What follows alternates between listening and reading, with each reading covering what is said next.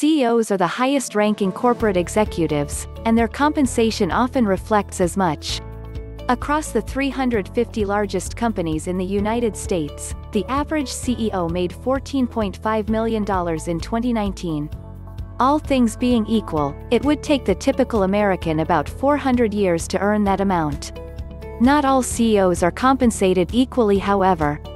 At some of America's largest companies, chief executives make well more than double the amount the typical CEO earns, and hundreds of times more than most of the people who work for them. 24/7 Wall Street reviewed available financial disclosures filed with the Securities and Exchange Commission by all publicly traded companies of the 100 largest U.S. companies by revenue to identify America's highest-paid CEOs.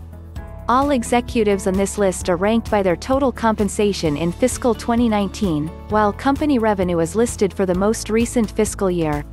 In addition to company revenue and CEO compensation, the ratio of CEO pay to the typical employee came from financial disclosures filed with the SEC. We only considered CEOs who are currently with their company. Most CEOs on this list head companies in the tech or financial services sectors. The vast majority of working Americans are paid primarily through a wage or salary. For CEOs of major corporations, this is not the case. Typically, multi-million-dollar executive compensation packages consist largely of stock options and incentives designed to reward performance. For the chief executives on this list, base salary often does not exceed $1.5 million and accounts for a relatively small share of their overall pay.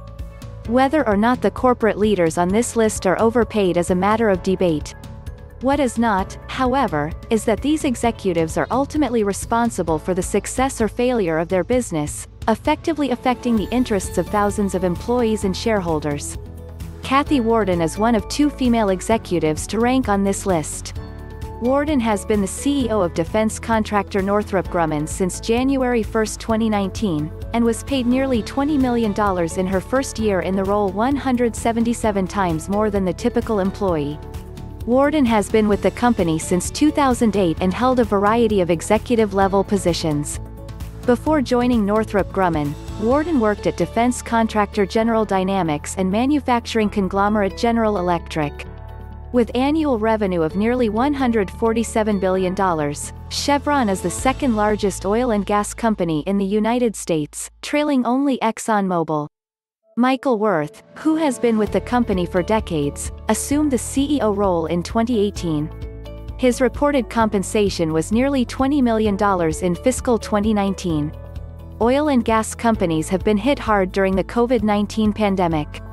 In that context, Chevron, under Wirth's leadership, purchased struggling competitor Noble Energy for $13 billion.